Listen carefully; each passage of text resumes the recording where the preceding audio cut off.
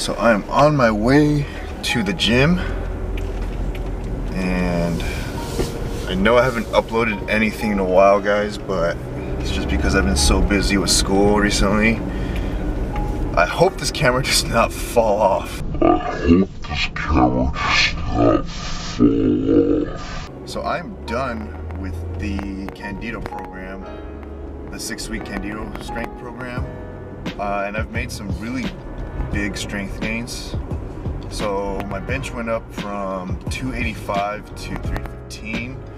My squat went from, I think, a 315 to a 355, and my deadlift went up from 465 to 515. I was really happy with the progress I've made over the 6 weeks that I was on that program. So today's workout is going to be a shoulder and back workout with an emphasis on shoulders. I'm probably going to do about 5 exercises for shoulders and 3 to 4 exercises for back. If you guys didn't know, my shoulders and my back have been, well, I consider one of my most lacking muscle groups in terms of size and strength. So I usually like to incorporate them on the same day, just because when I do shoulders, I feel like I'm not having a complete workout, because really the only, you know, intense shoulder workout I do is like seated barbell press or a seated dumbbell press. And during my workouts, I like to sweat. It makes me feel satisfied of my workout, even though I know that sweating is not a good indicator of a good workout. I personally just enjoy it. So that's why I incorporate back on my shoulder days as well. Oh, there it is. But anyways, as I was saying, I do a little bit of back exercises on my shoulder days, but I also have a separate back day that I do just for back. And you guys might be wondering why I'm doing back so often. It's because for me personally, I can do very high volume and still be okay to train, you know, a muscle group. I can probably train a muscle group like 3 times a week and still be fine. I noticed for me especially that working out a muscle group 2 to 3 times a week for me provides the most growth. Because take my shoulders for example, okay? I used to have no shoulders, right? It used to be bicep, tricep, and traps, okay? This thing was not here.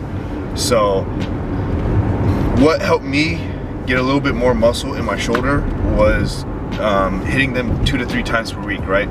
So I would do 1 shoulder day by itself, and then on chest day or push day, I'd also incorporate more shoulders. So just by doing that consistently, I was able to gain a little bit more size on my shoulders. So that's what I'm trying to do right now for my back as well. And I'm still trying to do that for my shoulders. That is the game plan. I'm trying to look like a Dorito before summer. I'm not trying to look like a rectangle, which is how I look like right now. So almost at crunch, so I'll take you guys through a full shoulder and back workout. So this is my pre-workout for today. I'm honestly probably not supposed to drink this just because I can't read any of these ingredients. There's probably like 1,000 ingredients in here that is bad for me, but I mean, I have no choice because I just ran out of pre-workout, so this will have to do. Alright, so I'm back with another commentary. Warming up with Arnold presses right now, as you can see. And with the Arnold press, you want to start with the weights overhead with your palms facing in, and as you reach to the top position, you want to externally rotate your palms so that your palms face outward. And this was just a warm-up for me before I did my regular shoulder presses, just because I'm really careful with not getting injured.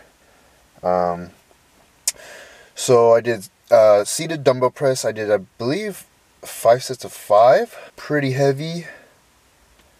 As you can see, I'm struggling right there. And I think this is, okay, that was done.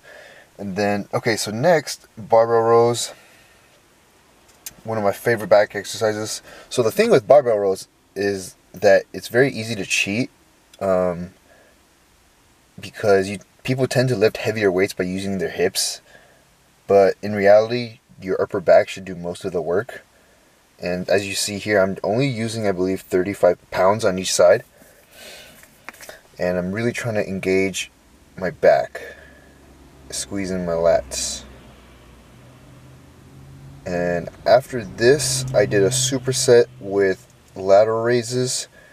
For lateral raises, I realized that high reps have been giving me the most growth, and especially for your side deltoid, you don't really need to go heavy. Damn, looking back at this video, my right shoulder definitely comes up more. Definitely comes up higher. You see that? Oh shoot. I'm glad I filmed this video, because I thought it was even. And then after that, I did one arm, just because I kind of had an idea that one side was stronger than the other.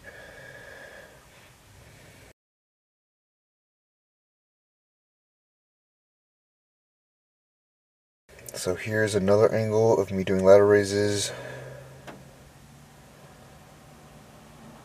Yeah, so this workout is a lot of high volume.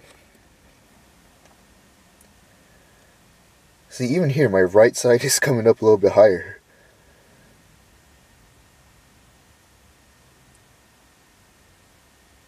I'm glad I filmed this. And then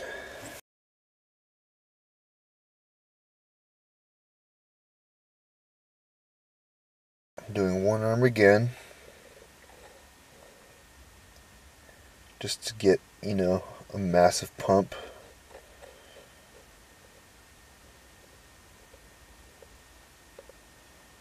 Yeah. Also, it is so hard to film without someone else, because you have to like find the proper angles to place your camera, and it's just a ton of work. The view here, I actually placed the camera on the pull-up bar. That's why the view looks like it's so like from up high. And then I believe the exercise I did after this was pull-ups, supersetted with bent over rear delt flies. But here's another set of the barbell rows. I'm cheating a little bit because my upper body should not be moving that much, but yeah, as you see, I'm only doing 45 pounds. You do not need to go really heavy as long as your form is right and you feel it in your back. So next exercise, pull-ups. Did about five sets of around 6 to 10 reps. So pull-ups, if you guys didn't know, used to be one of my worst exercises because I could only do one at a time.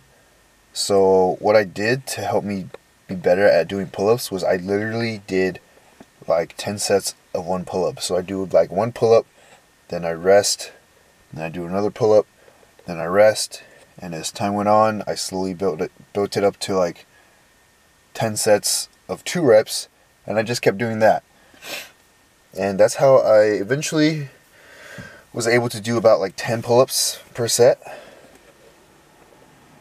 It's just practice, guys. If you're not good at a certain exercise, just keep practicing it, and you'll get better at it. So here, doing bent over rear delt flies for my rear delts, because I mean, I think for most people, rear delts are just one of those lacking muscle groups in general. Here we're doing lat pull downs, and for lat pull downs, you should really want to keep your chest tall. You want to bring I personally bring the bar near my upper chest or to middle chest, and I kept my elbows pointed straight down, squeezing my lats. And I switch it up by doing behind the head lat pull downs, but as you can see, my right side is definitely taken over. So I'm really glad I filmed this video. Here I'm doing machine rear delt flies. Again, more emphasis on my rear delts because my front delts and my side delts I think are overdeveloped compared to my rear delts. And I do want to look proportional, which is why I'm hitting them more frequently. So I did, I believe, 3 sets of 15 reps, and then I finished off the workout with alternating bicep curls. 3 sets of 12 reps on each arm, 10 to 12 reps on each arm. And I don't usually train arms that much. I don't usually train biceps or triceps that much. Just once in a while, because when I first started lifting, I would have a separate arm day, and I think I did arms too much, so I think they look unproportional to the rest of my body, which is why I only do them very rarely, because I feel like they get stimulated enough during my chest and back workouts. So yeah, that's about it for this video. I hope you guys enjoyed, and I'll catch you guys next time.